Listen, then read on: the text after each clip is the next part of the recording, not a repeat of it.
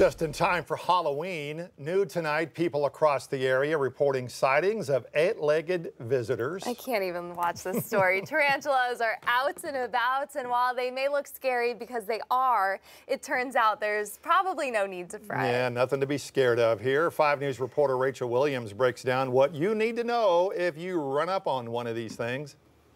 This time of year in the Ozarks, tarantulas start wandering, looking for a special part in its life cycle. What we're seeing this time of year are male tarantulas reaching maturity.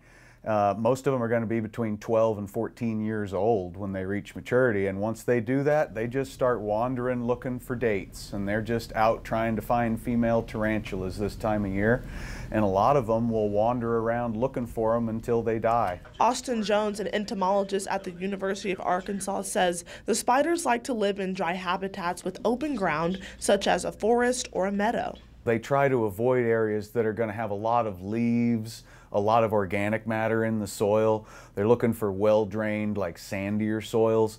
And sometimes they can find those things like underneath porches and places like that in the home because there's a lot of dry soil. It doesn't get rained on much there. According to Jones, male tarantulas are typically a lot bigger than females. So here we have an adult female. It's overall more brown than the males we see wandering. Their body is going to be more golden with black legs. Jones says spiders grow faster and reach maturity during warmer months. So as we move through fall, you should see fewer tarantulas.